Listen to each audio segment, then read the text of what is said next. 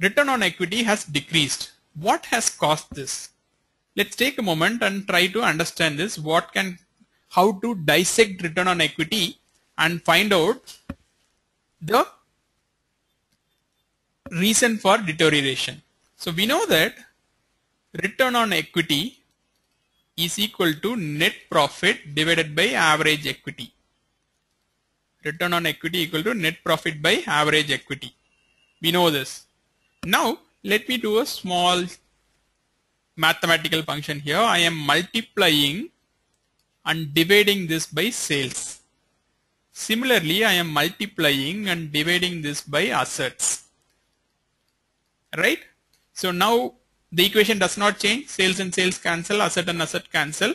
Net profit by equity remains. Nothing changes. Now let me rewrite this equation by bringing denominator one step forward everywhere. So net profit divided by sales into sales divided by assets into assets divided by the equity. Equity goes here. So now nothing has changed. It is still return on equity. I have just rearranged the equation. Right? Now what is this? Net profit by sales. This is net profit margin. Now what is this? Sales by asset. This is asset turnover ratio. Now what is this? Assets by equity. This is financial leverage ratio. Right? So now by dissecting ROE into three numbers, what we are measuring is the change in ROE. Is it because of change in operating performance? Change in operating performance, or is it because of change in efficiency of the company? How efficiently you are utilizing the asset, that is asset turnover ratio. Is it because of change in efficiency, or is it because of change in leverage, financial leverage?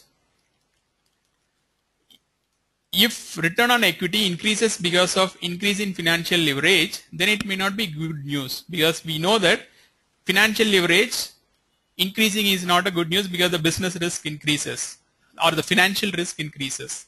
And hence, if return on equity increases because of increase in financial leverage, then it may not be a good news. But if these two number increases and hence ROE increases, then it might be a good news. Right? So now what we have done is net profit by equity. We multiplied and divided by sales and assets. Rewrote the equation which gives us net profit margin, asset turnover ratio and financial leverage ratio. Let's go back to the Excel and do this analysis. Why this deteriorated? So now we have net profit margin which is available in the profitability ratios. Net profit margin is 17%. Asset turnover ratio is available in the activity ratios. Right? Activity ratio. Let's go to activity ratio. Total asset turnover ratio is available here, 0.46, and financial leverage ratio is available in solvency ratios. So let's take the solvency ratio.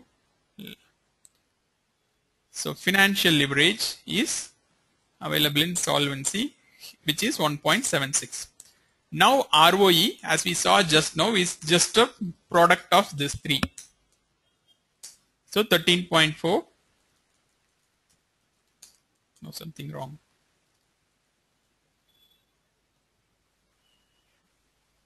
13.4 and 12.6, the same numbers.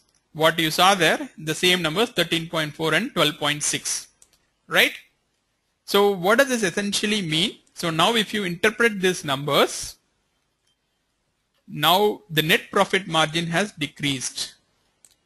The asset turnover ratio is almost stable, whereas financial leverage has increased.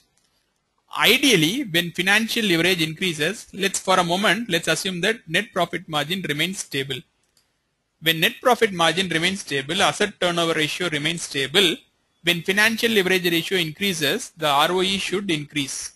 But whereas what has happened now is ROE has decreased despite of financial leverage ratios increase.